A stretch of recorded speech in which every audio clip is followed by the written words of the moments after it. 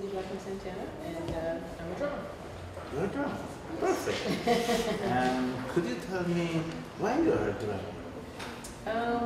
You know, that's a very good question and very interesting because when I was a really small child, I was always interested in rhythms.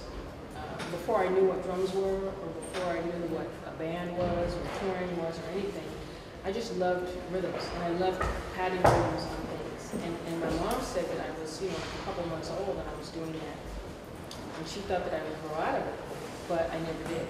I grew into it more. Okay, do you ever thought who you will be if you will be not a drummer? No, not really. I mean, it's very difficult because I can't really imagine myself doing anything else. I, at one point, wanted to become a lawyer because I saw many injustices, and I thought, okay, if I become a lawyer, I can help defend people who are innocent and need help. But I decided no, because the study of law takes a lot of time, and it would take away too much time from my drumming. At one time, I also was interested in brain surgery because it's very intricate, and it's very small things and very small movements, and it's very detailed. And the human brain is a very incredible place, and so that's very interesting to me. But again, I always go back to the drums because I say, okay, if I do that, I can go to school for 10 years or however many years it takes to get my degree so I can practice. But then I won't be able to play drums, because it'll take too much time. So even though I thought about a couple of things, it was always about the drums.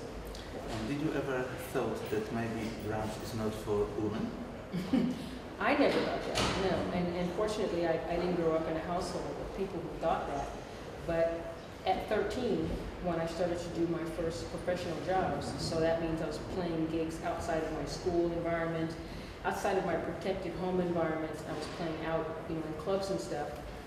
I started to hear people say that, but I never felt that. And fortunately, my parents never said that to me. So when I would get back home, I would forget all about what they said, and then I would just get back onto my drums because I love the drums. So, it's hurting. It's a hurting thing when somebody tells you that. But, for me, fortunately, I was able to just rub it off. You are doing your idea. Yes. Yes. And the last question is, could you tell me something, what is Drumfest? What is what? What is Drumfest? Oh man, I love Drumfest because, it's a celebration of people who play the drums. It's a celebration of rhythm. And rhythm, I equate to life because there's a rhythm and flow in everything in life that you do. Without that, then you are not living.